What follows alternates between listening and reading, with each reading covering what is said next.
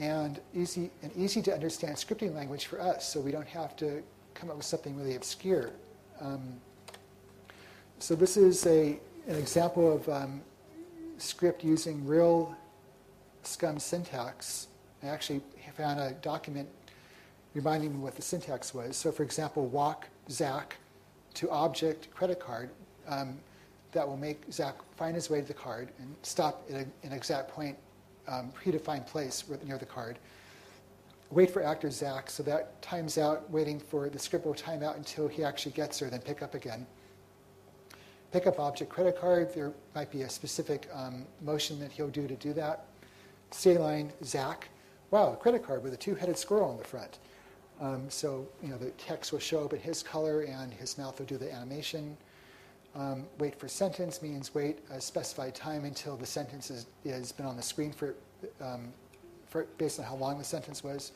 And do animation Zak face towards camera. So he'll do his animation to face. So it's there's not a lot there, but at least it was clearly readable. Anyone could read this and get a sense of what was supposed to be happening. Okay, I'm all charged up. I'm ready to go again. Okay, so Maniac Mansion was designed by Ron Gilbert and Gary Winnick. These are some of the concept drawings for Maniac Mansion. After about 9 to 12 months of development on the SCUM system, plus designing the game, Ron asked me if I could help. So he asked me, he said, could you do some scripting of the game? He thought maybe a month of my time should do it. I think this was November. It actually took, I think, about 9 months for the game to be released. I don't think I was on it that long, maybe 4 or 5 months totally. But it was, of course, way longer than we thought. It's very hard to build a language and a system at the same time you're doing a game with it. They kind of interrelate in a strange way. But the game was released, and I think it broke a lot of new territory. This was also the first game that we self-published. So it now says Lucasfilm Games on the back of the box. And being new at publishing, we ran into some problems. One was censorship. There's a chain of stores in the United States, I think it was Kmart, which had a huge order in, but they wouldn't take the games because certain words appeared on the box, like lust, obscene phone calls.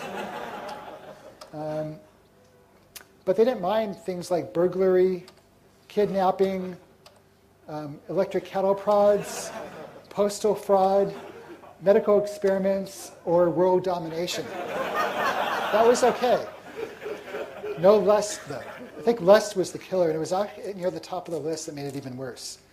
So I think we had to do a new box with those words removed.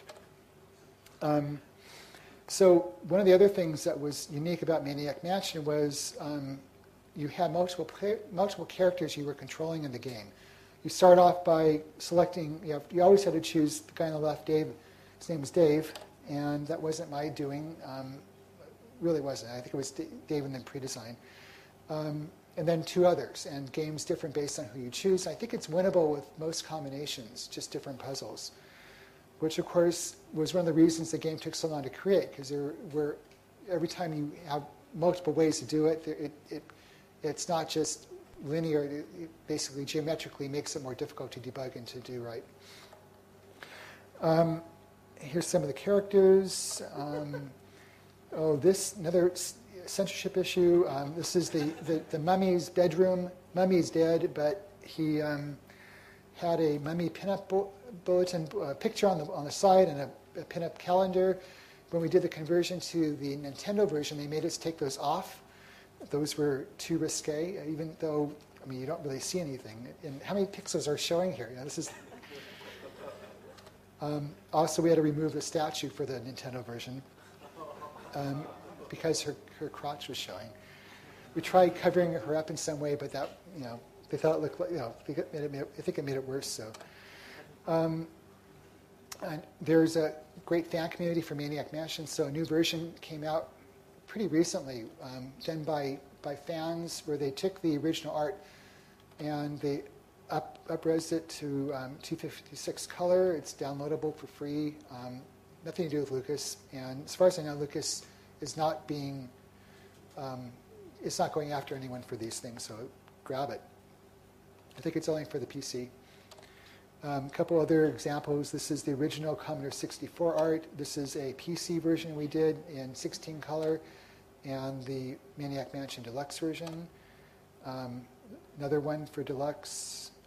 Here's the, is this familiar to you? Anyone?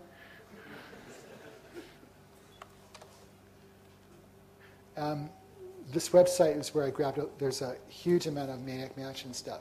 Most of the images I'm showing here on this presentation, I was able to just download, which was great. I did a few of my own screenshots on stuff, but I'd say 95% is on the net. So it made it really easier to put this together. Okay, 1 second.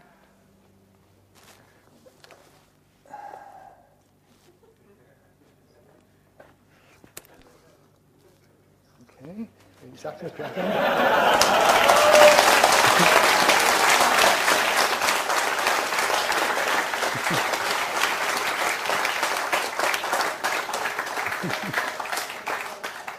I don't know if I can talk with this. This really tickles.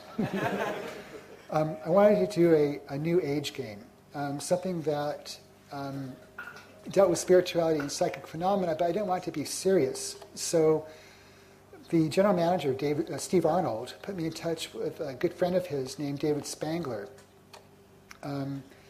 David was a co-founder of Finhorn, which is a community in Scotland, which goes back to the early 70s, and a spiritual teacher, an author, and I think here's a list of some of the books that he's written, and I'll just go through these really fast, but he was a great guy. And I'm going to take this off now. We decided to put everything we could think of New Age into this game, anything New Age and spiritual into the game, including the kitchen sink, if you happen to know Zak, and the garbage disposal. And one of the things that David came up with, I spent 2 days with him in Seattle, where he lives, was the face on Mars. And back in, what was it, I think 1976? Yeah? I got my notes.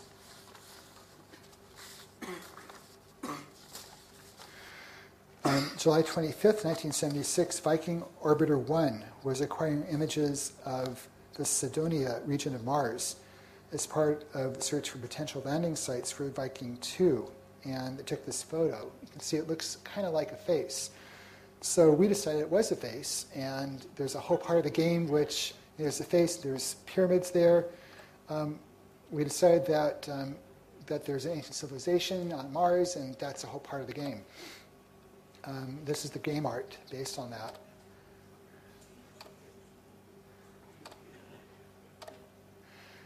So rather than list everything we crammed into Zak, I think I'll read a letter from a fan. Here's the fan letter. Dear Sir, I am returning this game, Zak McKracken, because I find it quite unsuitable.